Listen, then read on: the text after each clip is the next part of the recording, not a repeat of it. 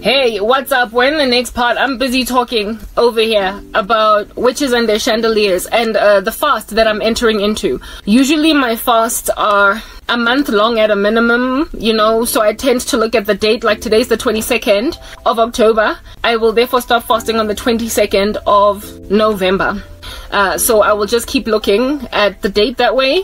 And on the day after the 22nd, so basically the 23rd, will be when I go back to eating regularly again. It's going to be hard initially, but the reason why I also stopped fasting, especially considering I wanted to go back to exercise, was because there was a time when I was trying to go back to exercise during a time when I was fasting, and I was so weak. I was so weak in my workouts. I was struggling to regain the energy like I had already lost so much stamina. Now there's like all the speech lagging. What in the world? I'd already lost so much stamina because of just being sedentary, period. But then trying to go back and regain your energy at the height that it was, given that you know what you can do, given that you know what height you can get, what height of fitness you can get to because of having gotten there in the past. Pushing yourself is hard. I wasn't the first time trainer. I wasn't training my body for the first time. And so I knew what I could do. And it was very frustrating that I couldn't push myself to certain places. And I understood that it was a combination of being unfit now, but also hungry. I was weak and I was actually shaking, you know, like a good 20 minutes after one set. And for me, a set is a song. After one set, I would be so feeling like I'm fainting, wanting to stop, holding onto a table on some what's going on, and then looking at my hands and realizing that they're shaking. And I realized that it's because I have no food in my body. So when then I stopped my fast and I put food in my body, and then only a couple of hours later working out, I realized there was a massive difference in my stamina. So it was not entirely because I was unfit. So that's when I was like, hey, I'm not going to fast anymore because it's going to mess with my fitness. But the Bible says physical training is of some value, but you must build up your spirit more than anything. And I need to build my spirit. And without fasting, I can't do that. I also need to war. Oh, Satan. Lama demon that everybody keeps sending me. I gotta bust a cap in the knee of some of them. I gotta cuss them out. I feel like they've been lodging, like product buildup in your hair after leaving a protective style in for 3 months and thinking that you're gonna have an easy time detangling after that. These demons currently have been lodging around, getting sent to me by some pretty prolific witches, these devil worshippers, and they're like product buildup. And it's about time I take down this protective style, and it is about time I smash that protective style with apple cider vinegar. It is about time I sit down and detangle for hours, even though it would have only taken me 20 minutes per, section.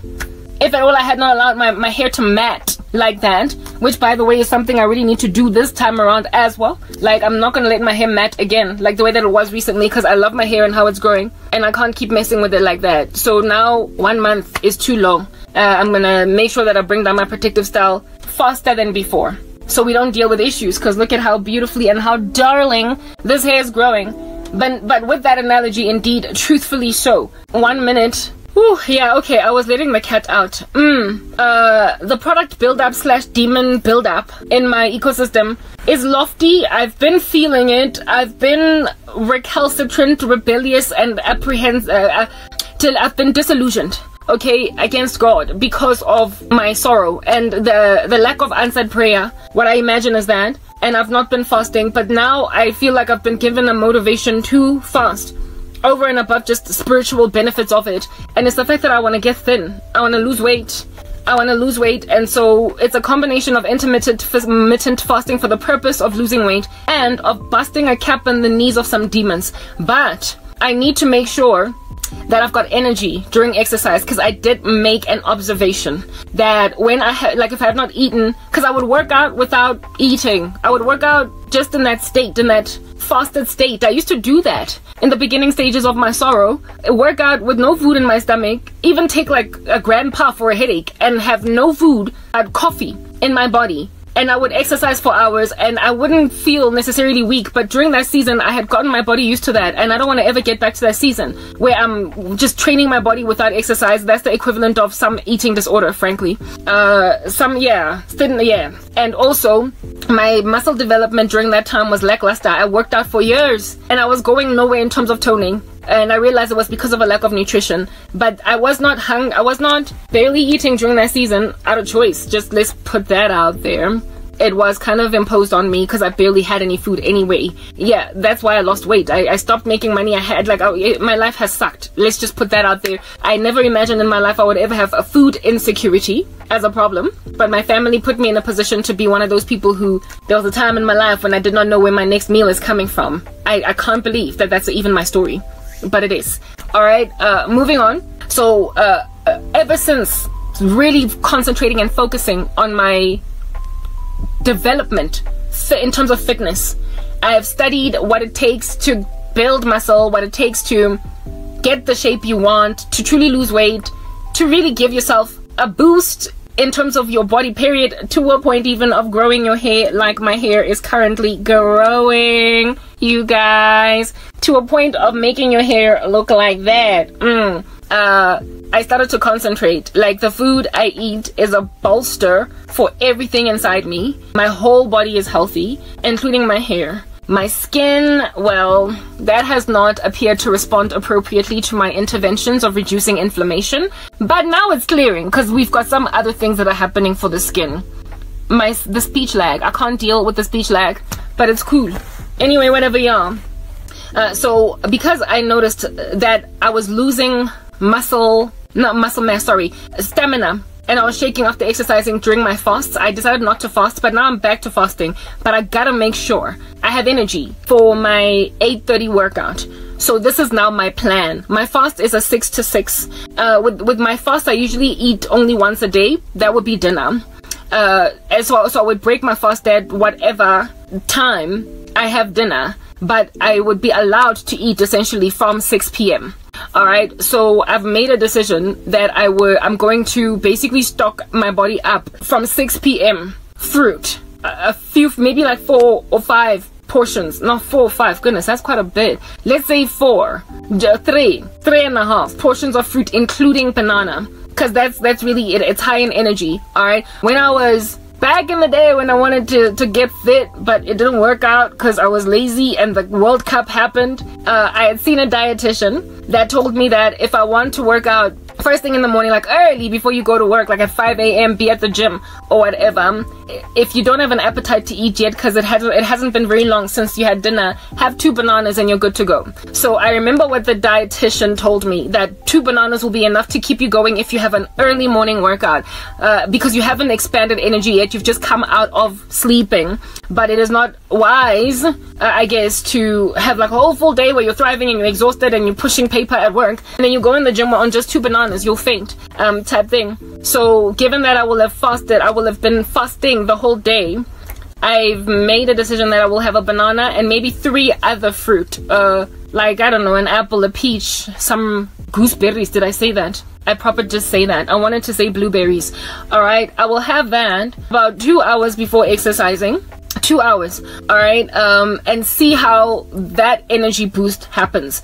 During the day I can have liquids, so I have my coffee and I also have my, what do you call this thing, that drink, that shot of mine, that I will have, and I will use that for energy during the day. But then at 6 p.m, just as the clock strikes 6, I will have a banana, I will have 3 other fruits, and I will let those hang out in my body, chill, do what they need to do for 2 hours, 2.5 hours, and then at 8:30 I will work out, and hopefully it'll be enough. Because at the end of the day, it's pointless to call it fasting if at all I haven't actually cut down food. So I have to take out some meal out of this whole thing, and the meal that I will be taking out is my oatmeal, the muesli.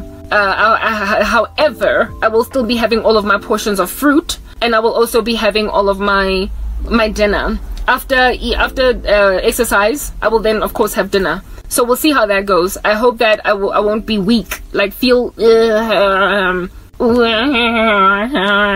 whatever. I hope I won't be feeling funny, but that's what I'm gonna do, and hopefully it's going to help me, you know, shed some weight. Hopefully this month, from the 22nd of October to the 22nd of November, it's gonna get me looking nice and thin. And then when we get to breaking the fast, I'll go back to eating what it is that I was eating, but you know, I'll be careful to monitor if at all I'm regaining the weight back, because remember, on the current diet that I am on with the exercise, I am losing weight, but ever so gradually. I'm losing it slowly at a pace I don't appreciate. So if I fast track my weight loss and then go back to eating exactly the same way that I'm eating, I should be able to maintain my weight instead of gain it, because I am currently losing weight, just not as fast, if you know what I mean. Yeah, so my body should be okay. There's a certain size I want to be, and you will know that size when you see it. And it has to come faster now, because frankly I'm tired of looking at myself shrinking at this pace of a snail. It's bad enough everything else in my life is moving so slowly. Like my YouTube channel is going nowhere. My Facebook page is going nowhere. I've been shadow banned everywhere. Allow me, therefore, then, where it is that I can have 100% control over my progress, control it. Like, I proper want to lose weight faster. I am sick and tired of being plateau. And that whole weight loss, taking care of my body, eating well, and also, you know, employing interventions on my face, for crying out loud, is in order to maintain my youthful splendor, my glory, my beauty, my gorgeous mane of hair, all that jazz, because I cannot afford to fall apart. Why? Because why should I fall apart when it is rather the prerogative of God to cause my enemies to fall apart? A table is being prepared for me in the presence of my enemies. People who are doing this to me, standing back watching a woman lose everything. I can't now also lose my figure. I can't now also lose my hair. I can't now also lose my skin. And I almost lost my skin thanks to living in this hard knock, unventilated shack.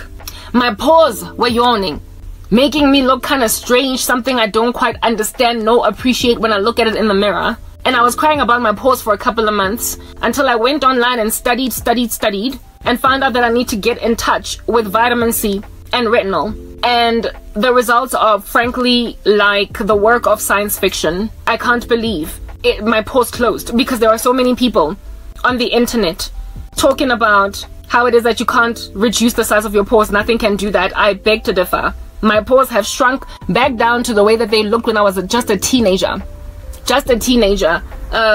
Because of retinol and vitamin C. And now I've got a doctor. I told you guys that story the other day. Go check out my videos of old if you're intrigued by such content as that, where I was talking about how it is that this cough, this flu that I've been on, caused my mother to make me go to the doctor, following which the doctor, instead of giving me a GP consult, gave me a dermatological consult. He was a general practitioner that gave me the counsel of a dermatologist and ended up prescribing tretinoin to me. So over and above this firehouse retinol and vitamin C, I'm about to put down the retinol as soon as I can afford to buy that tretinoin gel and replace it with tretinoin.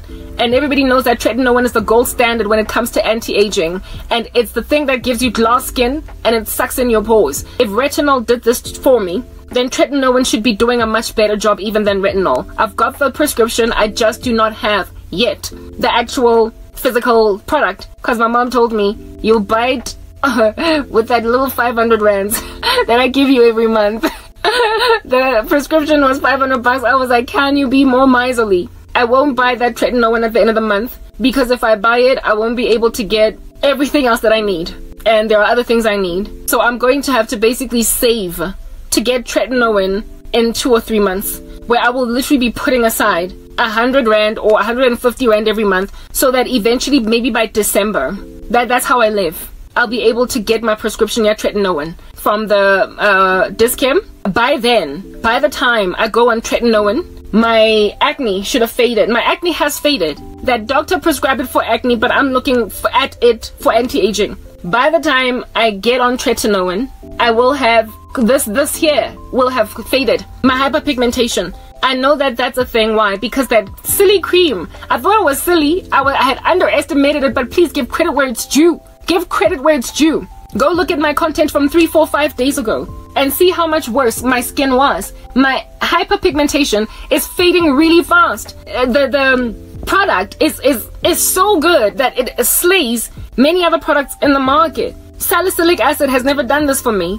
Neither has, what else claims to be, well, I mean, there's like some product at, what do you call this? Some acne scar cream, Oxy Scar cream from Dischem. that has glycolic acid in it. I don't know how much percentage of it, and it did not fade my dark spots this fast. It faded them, but not like this, not like this. I will, once this thing has done the miraculous work that it's doing on my face, only once it's finished doing it, I will tell you what that product is, because you will be shocked out of your minds. It is one of those El Cheapos that you buy on, like, I can't really call it the black market. It's like some Chinatown thing. I made sure it has no hydroquinone in it or mercury, all of these like banned substances that can make you get ochronosis or whatever, because you know I'm that girl that studied. I did read the ingredients list, and it doesn't have anything destructive, right? It is legal therefore in the country to be sold, all that jazz, because certain things, hydroquinone is illegal in South Africa. I don't even know if you can get it via prescription, but it's definitely illegal. Anyway, whatever. Yeah, no, it doesn't have any such thing in it. So how good it is, for how cheap it is, and how entry level low market it is, how you will never find this at Discam and you will never find a celebrity endorsing this is shocking, frankly, for how well it's working on my face. I am currently peeling around here, my lips, they're dry, like very dry. I've had to add an extra layer of moisture on my face because of how this thing worked so quickly, because it is like sloughing away at the surface like skin to reveal new skin underneath. So my face over the past 3 days has been kind of tight, but it's getting looser and looser, because the more I wash it, the more the dead skin falls off, and the more revealed, what is revealed underneath is pretty much all this. I mean, guys, like, look at this. Like my hyperpigmentation was so bad that when I was working out my exercise videos, upon looking at myself from a distance in my exercise videos, I could see like a gray patch here from all the acne that was here that died, and now there's just this like these dark spots, but from a distance I just looked gray in this area, gray, just gray from in one of my fitness. And look at that very area that looked just gray around here, it's basically faded. It's gone now.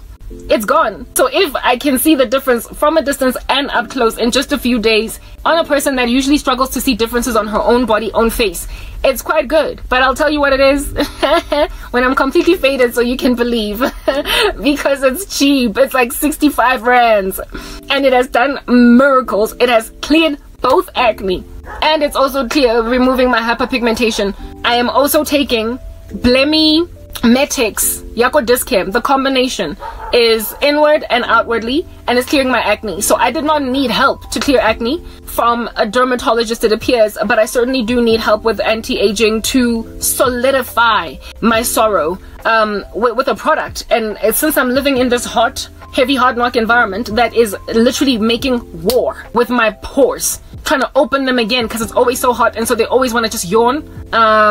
The tretinoin should go a long way. Already vitamin C and retinol is doing a big job, but once I go on the tretinoin, I'm going to ditch the retinol and I'm going to replace it with the tretinoin, but I will stick with the vitamin C in the mornings, and that should like maintain me even further, maybe even end up giving me glass skin. That's what's good. Yeah, so I mean, praise God, the Lord has given me countering forces, factors. Newton's law of motion says that an object in motion will stay in motion unless acted on by another force. My pores were starting to yawn very soon. My face would have started to sag. I would have started to see maybe visible fine lines and wrinkles and all that jazz, and I intervened like real quick and furious, and I acted on that force with another force. I resisted it, but now I'm about to resist it with an even stronger resistor, which is the gold standard on anti-aging. Because where am I going? Exactly, nowhere. So I gotta also physically outwardly look like a person that's not moving, am I? Nah, me. I gotta turn back the hands of time like R. Kelly proper. I gotta make sure that all the signs of nastiness on my face, all of this hyperpigmentation, anything at all that could mess with the thickness of my hair, the growth of my hair, anything that is trying to hint to a person that I'm old, having nothing to do with, like, nothing to show for it, that's gotta fly out the window. We don't want no cellulite, we don't want no fat, we don't want no bododlanje, big boobs like that properly are just there because I'm so fat, and not so much because I want to be like Pamela Anderson. Anna, I'm not interested. I don't have children. I have not given anybody a baby. I am not married.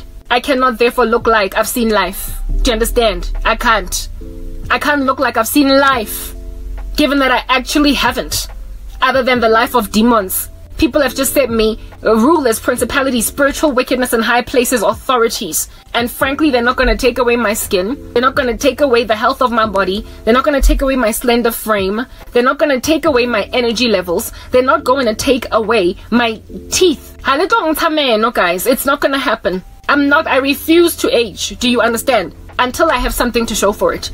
I already spoke about that. I absolutely refuse to age at the speed of lightning until I have got something to show for it. Give me a child, then I'll let myself get a gray hair. Give me a child, then maybe I'll let my boobs, I'll go buy a bigger bra size. But right now, I'm going to lose weight until all my bras. I am not going to let this Kodwa Izan keep coming, keep bashing into me like a bull looking at a red cloth, hoping to devour the living daylights out of me. I will fight you. I'm going back to fasting so as to lose weight quickly alongside slay more demons than what I already am incurred under. We're not doing this. All of these attacks, yes, like it, guys, like the past 2 weeks, the 2 weeks where I've been sedentary, chilling, trying to recover from an illness, the nightmares, opportunism, capitalism, trying to squeeze yourself into an ecosystem that does not make sense. Hey, I've learned lessons, and I know from those lessons that I have learned that I'm not about to go and accommodate anything that does not make sense for me. I gotta maintain my mindset like what it was back before I lost everything. Now, there was a time when I was starting to fall apart, but then God Almighty rescued me from a wicked decision that I was about to make with a bad man. But the mindset I used to have back then, there were certain kinds of guys that when I looked at them, I knew that's not for me. Whatever it is that was a lifestyle choice, I knew upon looking at it that that's not for me. There were certain kinds of homes I would not live in because that's not for me. There were certain kinds of clothes I wouldn't wear because that's not for me. There were certain kinds of people I wouldn't hang out with because that's not for me. Why? Because I had made out of myself a certain kind of person that should not be frequenting certain places and being with certain people. And people expect that because I'm suffering, I'm in squalor, and I'm persecuted. I now gotta take some substandard random coming into my ecosystem because it sees what value there is in me, but underestimated and unappreciated.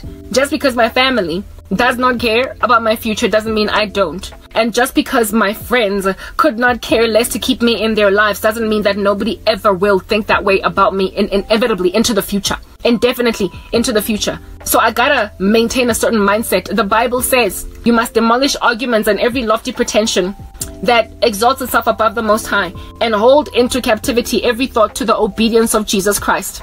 And that's what I'm gonna do. There is this woman on YouTube whose channel I found some years ago, maybe a year and a half, 2 years ago, during the time when I was studying hair, okay? Because there was a time when my hair, it had plateaued. It was just so slow. It was stagnant. It wasn't going anywhere. And I wanted to find out how in the world to get my hair to where it used to be. And so therefore studied a lot of hair content creators online, 4C natural hair ladies.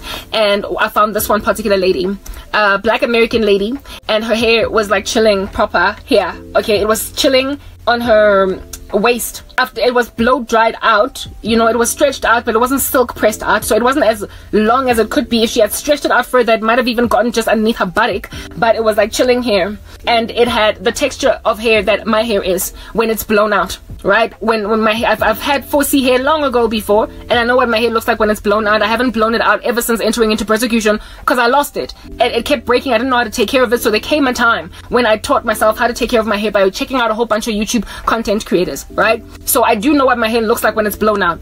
And this lady had blown her hair was blown out. She was giving hair care tips, and her hair was chilling on her waist here, and it was big, it was bushy.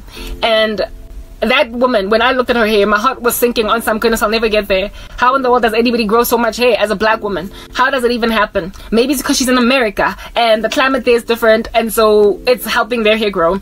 I'm in South Africa. We all know how black girls up in this monster, their hair don't grow. So it is what it is. But like, it would be nice if I could get there, but it's highly unlikely. And the Lord said to me, how do you think that you're not going to get to that hair when your texture looks exactly like that woman's? It's just that you've never seen that length. You've never seen that length. And I was like, okay, God, that's all I said. And ever since watching that woman's channel and basically seeing that beautiful hair that she was talking about, God has brought her as a vision to the forefront of my mind so many times to show me that my hair is gonna get there. That my hair is going to get to a point where after blowing it out, it is chilling on my waist. And if I were to stretch it out even further. It might even be underneath my butt. How? And that's just one woman, yeah, that I saw. There's also another girl. Now her name I definitely remember because she's quite big on YouTube. Kelsey, Eugenia, yeah, that's chilling on her, like after blowing her hair out, it's chilling maybe like on her shoulder there, but then when she stretches it out, it also goes to like perhaps her buttock or something, right? It's really ridiculously big right now and long. The Lord has shown me my hair looking like that of Eugenia's and that other lady whose content I was watching, and her hair, I was looking at it on some wow, how I wish I had hair like that. We have the same texture of hair upon it being blown out, and God has basically promised me that my hair is gonna get there. It's gonna get there, meaning that the Lord has a future for me. He said to is it Jeremiah? It is, right? That I know the plans that I have for you, plans to prosper you and not to harm you, to give you a hope and a future. He told Jeremiah that before right, in your mother's womb I called you. Before you were born, I called you. I foreordained you. I predestinated you for a job, and you're gonna go and right ahead and do it. That even though you're gonna have a whole bunch of people that are stubborn coming up against you, I'm gonna make you strong, and you are going to do ABC. That future that has been foreordained and foreplanned, God knows it full well. It's also written in Psalm 139, right? Or is it 135? It's 139. Fearfully and wonderfully made. That passage is my favorite psalm in the Bible. It is written that before any of the days of our lives come to pass, the Lord knows them full well. He knits us together in our mother's wombs. There is not a single day that progresses that God does not know. So the fact that God keeps giving me visions of where I'm going in certain facets of my body, of my life, of what I'm doing, evidences that He has planned a future for me. He has shown me my hair getting to this way, like my length, He has shown me my body. There is this woman that I follow currently on YouTube. Forgot her name, but I know I follow her. I think it's a Latina lady, also living in the US. She does calisthenics, right? That's what it's called. Like when you use your own body weight to build your body. Yeah, she's gotten really good at calisthenics. She used to be kind of chubby. Like I was low-key chubby just after getting out of my 5-year relationship. And she made a decision that she's going to take care of her weight. But I mean, her chubby was loftier even than the chubby that I was. She was, okay, I can't call myself chubby. I can't say that I was chubby, but I was bigger than what I'm used to because I've always been a skinny girl. Do you understand? But that girl was big. She had big girl, like if you see her on the street, you say the chubby girl type thing. And she started from being chubby to being a trainer in calisthenics. A trainer. In and of herself, she's a trainer. She teaches people, she takes classes. She has gotten that strong. There was a time when I never used to believe that I could ever build any admirable strength in my body because of my natural body shape. That girl also had a bit of a pudgy thing going, like soft muscles. Naturally, you don't have, there are people who will tell you should probably join the gym because if you lifted weights, if you did ABC, you would look really good because you can tell that from their natural physiology, from their genetics, they could look really good if they actually took it to the gym. But then there are others who just look pudgy out here in these streets. There's nothing to write home about. Genetically, they have not been very gifted. And you underestimate what in the world they could do. That girl was like that. And that's how I am as well. Naturally, I leave a lot to be desired in terms of my tone. My body does not naturally tone very fast. It takes me forever and a day. I am not very strong. Even my arms, like I'm struggling right now. I want to get my arms to a point where they're toned, but I don't work my arms out when I exercise, by the way, because I'm always standing. I'm restricted, I'm limited, but I have bought weights and I'm lazy to use them. Stuff like that. But I do want to get to a point where I've toned my arms. I've basically lean muscle. Okay, I've toned my arms. I have really toned my legs, my calves, all that jazz, to a point where I could feasibly look like somebody that would be in a position to train fitness instead of being the trainee. And this woman that does calisthenics from the US was like me, kind of flabby, nothing to write home about. Not the kind of person that a gym buff would motivate to go to the gym because she looks like she could be really toned if she started working out. But then she decided one day that she's going to discipline herself and start. And now today she's a trainer. And the Lord has given me a promise personally that if I push my fitness, I'm going to get to a point where I'm like that woman. And in particular, the one that does calisthenics. Because I have a thing about my own body weight instead of using weights. I am Lazy for weights. I bought a 10 kilogram kettlebell and I still haven't used it. I'm lazy for weights. And so the day's gonna arrive when I have toned my body using my own body weight. Just like with calisthenics. I don't even know what in the world that's gonna look like. But I have seen my legs get really strong because I use them a lot in dancing, right? I've seen how strong I get in just a short space of time. And so if I can apply the same effort on my upper body, how much better is the whole physique going to look? I can't let myself go. I won't. Because I have nothing. I have nothing except for this thing. This is all I have. All I have is my mind. All I have is my beauty. All I have is my body. And right now, everything else of mine is disrespected. YouTube is trying to pretend like I'm not worth a while to get taken up, my content. People are trying to act like I'm not worth a while to listen to. People are trying to pretend. Men are trying to act like I'm not worthy of pursuit as a woman. Women are trying to act like, frankly, I had this coming and I'm fussy. And for me, it's like, as in, I might not have your support. I might not have your respect. But what I've got is my own determination. I've got my own body. I've got my face. I've got my own very beautiful hair. And I've got my own, like, style. And what I am going to do of doing things, I've got my own method of doing things. And what I'm going to do is train my body until people cannot deny that I'm good at what I do. Because I've toned so well and I've lost so much weight. What I'm going to do is grow my hair until it's chilling by my waist, so that everybody that's trying to pretend like I'm wasting time cannot speak such a blasphemy as that against the God of the universe and actually get away with it. Let there be evidence for what I speak on the rooftops, so that people cannot come and accuse me of that which is false. Things like wasting time.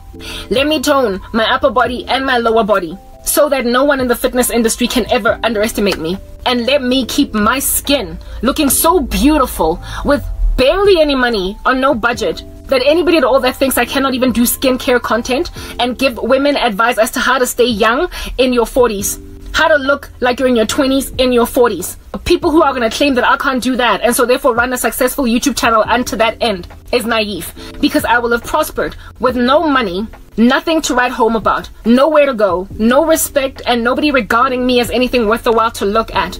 I will have grown hair up to my waist. I will have kept my skin looking like that of a 25-year-old. I will have kept my body looking like that of a 25-year-old. And I will have done that in conditions that are setting me up for failure. Living in a shack that is so hot that I am like a baker, constantly in the climate of a hot oven. And so my pores ought to be yawning. I should be sinking. I should be sagging. I should be aging. But I'm not. I've got so much stress around me, have no job, no money, nowhere to go, nowhere to look, that frankly I should be popping gray hairs by now. And yet look at how jet black my hair is. I should be fat and sedentary and feeling sorry for myself, and yet look at how toned my physique is. Look at how slender I am. And any man or woman walking out here in these streets that would ever encounter me at the mall, or encounter me at the bank, or encounter me on the street would never ever imagine that I am a 39-year-old woman going on 40. That's what I am gunning for. And I'm gonna work on it, and I'm gonna keep uploading my content. I'm going to upload my content on my fitness page. I'm going to upload the shorts that are not getting viewed on my fitness page. I am going to upload my long form content on my ministry and be ignored. Nonetheless, it be clear that this is a travesty. I am going to push and push and push. I will speak with the wisdom that God gives me, so as to evidence to people that I'm not some dumb woman that has had all of this unemployment and sorrow coming. I am going to push like no man's business until it becomes clear that I am unjustly treated, and that anybody that is still trying to act as if though I ain't got nothing to write home about, they're naive. They're naive. I am viable, and I'm glad to the Lord that He's kept me looking healthy. I love my hair. I love my hair like no man's business. I am besotted with my hair. I am beside myself with love for my hair. And every time when I look at my bad skin, I am comforted by how beautiful my hair is. And after my skin clears, every time I look at my slow muscle development, I will be comforted by how much my skin has cleared when I thought I could never get rid of all of that acne. And once I'm on tretinoin, I will also be comforted by the fact that look at my glass skin, I look better than I did when I was 25. I'm not letting myself go. And even though people have let me go, I'm not letting me go. because I belong to Jesus, and I will demolish arguments and every lofty pretension that tries to exalt itself above the Most High, and hold into captivity every thought to the obedience of Jesus Christ. I will hold on to the King of the universe, and this King of the universe will keep me comforted in letting me know that I know the plans that I have for you. Plans to prosper you and not to harm you, to give you a hope and a future. Yes, we're in the end of days, but I did let you guys know that before we go home in the rapture, from what God told me, I'm gonna get my apartment. So I don't know how much longer we're gonna be here for, but in order for me to get to a point where my hair is waist length, in order for me to get to a point where I'm so toned that I'm basically training now, instead of in and of myself being a trainee. If I get there, we're looking at what, 2 years, 3, 4 maybe. And if we're still gonna be here with me starting my 40s out, I gotta take care of myself. I cannot let myself go. And I also gotta fast again, because some demons only come out with fasting and praying. And I cannot allow all of this demonic attack to thrive without me doing something about it. Also, looking at the world, global events, I recognize that yes, we are in the end of days, but I also recognize that we're not that at the end, because much is a very strong word, but there is Bible prophecy that has not yet been fulfilled, that frankly I feel has to be fulfilled before the rapture can happen, or at least we have to be at a place where it can be feasibly foreseen how the rapture can happen any minute now. And for me, the Psalm 83 war, or is it Psalm 81, it is Gog and Magog, Damascus being turned into a ruinous heap. Things still need to happen. So yes, it's true, some speculated could happen at the beginning of the tribulation or shortly after the rapture has happened. But I imagine that some of those things have to happen and then the rapture. Like with Damascus being turned into a ruinous heap, I feel as if though that's gotta happen before the rapture. So because these things haven't happened, I know we're at the end because they're starting to happen. Recently, Israel threatened to lay Lebanon waste. Gaza, it has been prophesied in God's word to be converted into a wasteland. Like, be uninhabited, like, because it's what is this, historical Philistia. It's one day going to be just desolate. It's there. Gaza has been prophesied to one day end up desolate. Do you understand? With nobody living there. We are there. But you see, it's happening. The fact that it's happening is evidencing that Bible prophecy is unfolding much faster than we ever anticipated. But there are certain things that haven't happened, so we should leave leg room in our hearts as Christians for another 5 years. Like minimum, because how long did it take? Last year we were saying the rapture is happening, but this year it looks like Bible prophecy that predicted that Gaza is going to be desolate is happening now after this ground invasion by Israel. Who knows where this is going to go? Who knows how multi-front this war is going to be? And who knows what Israel is going to have to do in order to basically win against Hamas? It might have to lay Gaza waste, and that is going to require us to sit back and wait to watch those things happening. We still need to wait for Damascus to be turned into a ruinous heap. We still need to wait for Vladimir Putin to not be so on the fence with Israel, because right now he is duplicitous. He's obviously standing with Iran, but he also has not 100% dished Israel. So he's in no position to be Gog, but he is being cajoled and maneuvered and, you know, massaged into that space.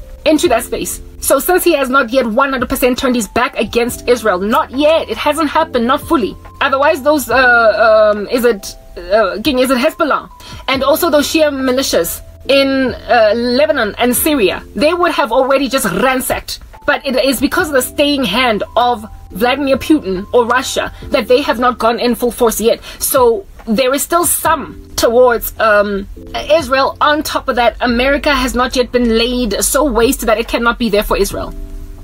So yes, we're at the end, and it's great to encourage ourselves by saying the rapture could happen any minute now, but we have to be realistic upon looking at Bible prophecy. And from what the Lord is showing me, I am better off looking forward to a future, even though it's not a very long future, than the rapture happening just tomorrow. Yesterday I was watching a video on YouTube, the channel of which is, some rabbi in South Africa. I forgot the name, Rabbi Goldstein or something, Warren Goldstein. Yeah, he delivered a speech after Cyril Ramaphosa made those heinous claims on the rooftops about standing with Palestine and ANC, blah blah, standing with Palestine or Hamas essentially. And the turnout was so lofty. There were so many people there, basically standing in solidarity with Israel in a country whose head of state has stood with the enemy. And it made me wake up for the first time, even though my tears are heavy with South African ridiculousness, to understand that, yeah, Garabo, it's bad, but there are 7,000 others that have not knelt to bail. There was a strong turnout. Or the whole rainbow nation was there. Black people, Indian people, white people. So many people went to stand in solidarity with Israel, saying, we are not the ANC. We are not our government. We are individual South Africans that recognize the terrors done against Israel by Hamas for what they are. And we do not stand with Palestine. We are independent in our mindsets. Tom Hughes, upon commenting on the war in Israel, I was reading one of the the comments. I was reading one of the sections of the comments of some of the videos of his that I watched, and there were so many South Africans being like, I stand with Israel from South Africa, and I was creasing my forehead on some, really? And here it is that I'm thinking that I'm the only one. And just this afternoon, when I was coming back from the house after washing my face, I heard that Fleury and Kimang, Kimang, I forgot, man. It's a secular song, but it can be converted into a gospel song any minute now. It goes, you are not alone. I am here the whole time singing you a song. Ooh, I will carry you. Ooh, I will carry you. Is anybody out there? I heard that song just going on a loop. God telling me, you're not alone. You're not the only one that's got these sentiments. You're not the only one that feels this way, Garabo. And you're not the only one that is disillusioned by the state of your country, by how ridiculous things are right now, everything that's falling apart. You are not alone. I am here the whole time singing you a song. Ooh. So upon realizing that things are not so far gone, that my country would be that uninhabitable, that I would never ever get embraced, that the sentiments I have, I will ever get people sitting on the corners, creasing their foreheads. And so I'm oh, what is this one saying?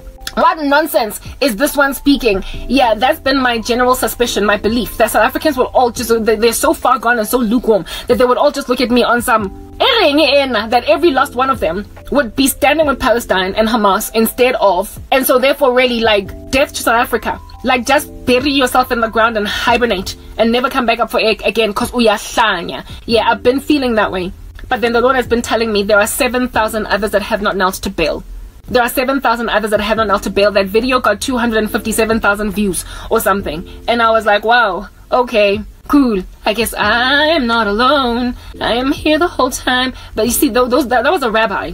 I wonder what Christians are saying in South Africa. The church, the body of Christ. Anyway, whatever. But I was comforted to see all of those colors of people having pitched at that speech, at that meeting, to hear Rabbi Goldstein rapping on about how it is that the ANC is not South Africa. And it comforted me to see all those many people coming in solidarity with Israel. We have not all lost our minds, it appears. We have not all gone bonkers, it appears. And so I guess there's hope. Yeah, I just don't know why I haven't found these people where they're at. I'm in this country and yet they seem so few and far between. It appears they're so detached. Everybody, it just looks like they're so uninterested in what's happening tomorrow in the kingdom of heaven. But you know, I don't know. That's just the thing about abuse. But I am looking forward to a couple of extra years, guys. As hard as my life is and as much as I might hate it today, the Lord has essentially guaranteed me. And my prophetic gifting is quite poignant, guys. Things come to pass that I see. I am not the final authority, and indeed, precisely because I'm not the final authority, the scriptures also are telling me it's not yet rapture time, even though we're really close. We're getting really close. I feel like maybe a couple of years, I don't even think a decade, but a couple of years definitely, still before then, meaning that we have to give ourselves strength until then. So I gotta grow my hair, I gotta get fit, I gotta make money, I gotta get an apartment, I gotta move out, I gotta strive for what it is that I have been shown I'm going to get. I gotta go and grab my dreams because God showed me they're gonna be given me. And when they get given me, it will be clear on that day that people tried to bury me alive. Why? Because they ruined their own lives. Because you have not loved your own God. Because you have walked away from your Messiah. Because you have not stuck to the truth and have rather taken pleasure in your unrighteousness. God sent you a strong delusion. The Lord made you believe the lie, and now you're trying to get everybody else in this country that is still sober, that has not lost their minds, that has not gone bonkers. You're trying to get them to do exactly what you've done. This nation is drowning because of ancestral worship. It is drowning because of witchcraft. It is drowning because of all these unsavory spiritual practices. It is drowning because of sabotage, of corruption. It is drowning because of turning a blind eye to wickedness. But there are people, 7,000 others, that have not knelt to Baal, that are holding fort and making the right speeches, that have got the same cry, that have got a hard cry with passion in it, to speak out against wickedness, saying that not everybody has knelt to Baal. And that's all that matters to me. Watching Rabbi Goldstein address so many South Africans of all different races on the matter in Israel, and them in solidarity being in agreement, allowing themselves to get burnt in the blazing African sun just to listen to the speech, told me all is not lost.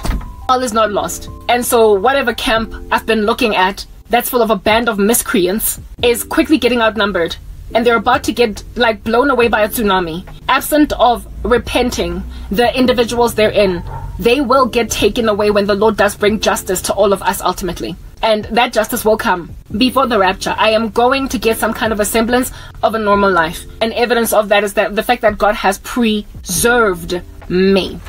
He has preserved me. So let's praise him for that. Let's do that. The fact that he's given me hope, even in a state of panic. He's given me hope. Yesterday I was crying about hope that is deferred, making my heart sick, lamenting about getting a rapture dream, but waking up to realize it was just a dream, and saying in my heart, but how many people have dreamt about the rapture, and the rapture's still not here, and some of these dreams are years old. I can't just lean on that. And that's always been my mindset. I've always been nervous, scared to hold on to nothing but the prospect of the rapture, because it's dangerous.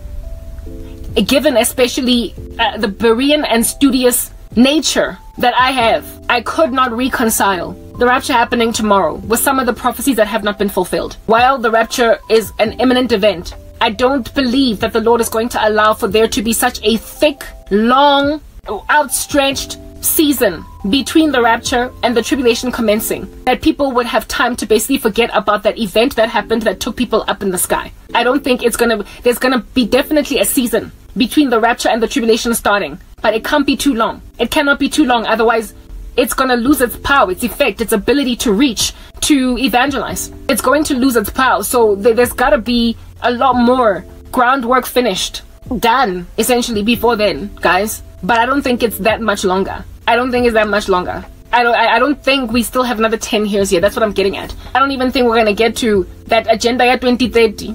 Yeah, the UN, blah blah. Yeah, I don't think we're even gonna get there. But I also don't think it's tomorrow. I don't think it's next year either. It might be year after or the year after that, but it's not tomorrow. I don't think it's tomorrow. It can't be. Damascus needs to be turned into a ruinous heap. Another prophecy that needs to be fulfilled is Elam. What is this? Israel breaking the bow of Elam. That would be Iran. Basically, essentially, just kind of neutralizing that Iranian nuclear reactor in the heart of Elam. That's still gotta happen. Is it all gonna happen just after the rapture? Is Israel going to bomb the nuclear reactor after the rapture? Is it going to bomb Damascus, laying it waste as a ruinous heap after the rapture? Is Gaza going to be made desolate, or Philistia, after the rapture?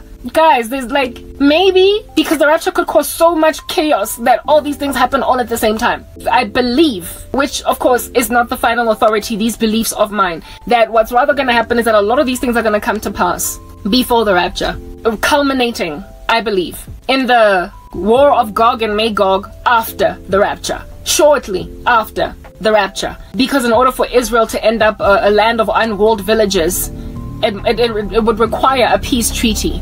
But before a peace treaty before there would be a necessity to embark on such a peace treaty as this, there would have to be so much chaos that it would cause Islam to calm down and agree to have a truce with Israel. The Islamic nations around. There would have to be something alarming, striking, shocking, scary, and too much war, too much desolation, too much hecticness, that eventually all of these parties being war exhausted, just fatigue from calamity, they will finally agree to put their tails between their legs and make peace with Israel.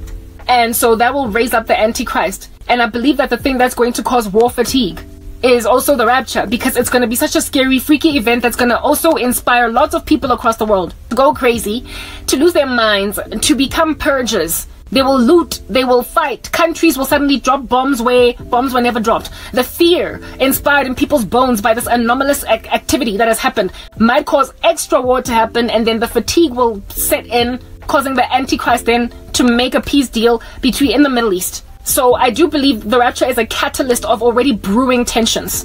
But there's gotta be an already tense atmosphere even before it happens, such that the rapture would cause it to ramp up and get worse. And then people will get fatigued with how calamitized the ecosystem will be. Then there will be a peace deal. Then that peace deal will last for all of 5 seconds before there is a salivating thirst and hunger for the land of Israel by the surrounding nations. Then Gog and Magog will happen. There's gotta be tension enough to throw such hectic bombs all over the show. And those tensions have commenced, but I believe they've got, oh, come on. Ish, this phone, man. Can I really struggle that much?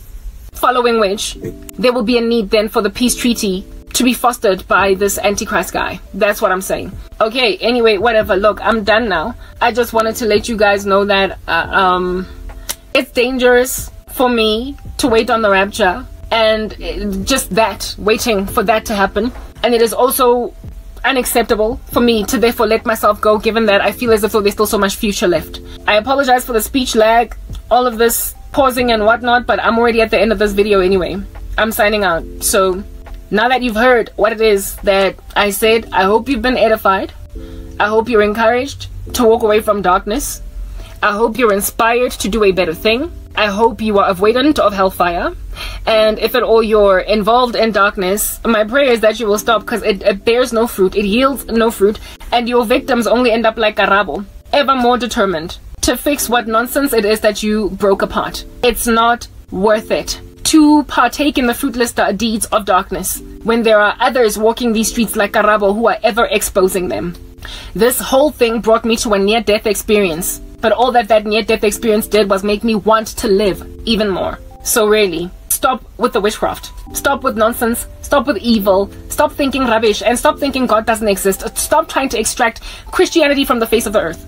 Stop trying to prosper to do an evil thing when there is still the common grace of God in operation, and the restrainer is still here, because on that day you're going to end up embarrassed. You're going to be humiliated. You're going to be humbled for you try to exalt yourself. Rather just do a better thing and go back home as the prodigal son and allow the Lord